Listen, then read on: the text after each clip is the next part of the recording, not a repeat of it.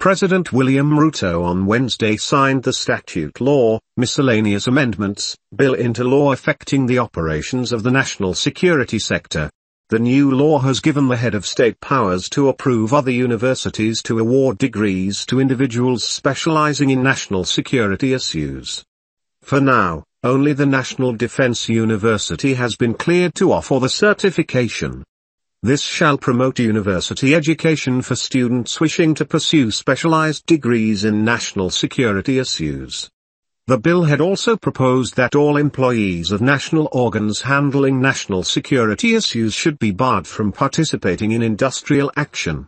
The affected organs include the Kenya Defence Forces, the Kenya Police, the Kenya Prisons Service, and the Administration Police, among others. The statute law was tabled by Majority Leader Kimani.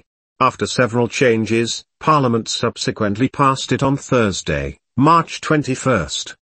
Ikungwa, Attorney General Justin Muturi and Deputy President Rigathi Gachagua were present when the President appended his signature to the bill. Kenyan troops disembarked from a military vehicle at the Kenya-Somalia border in October 2011,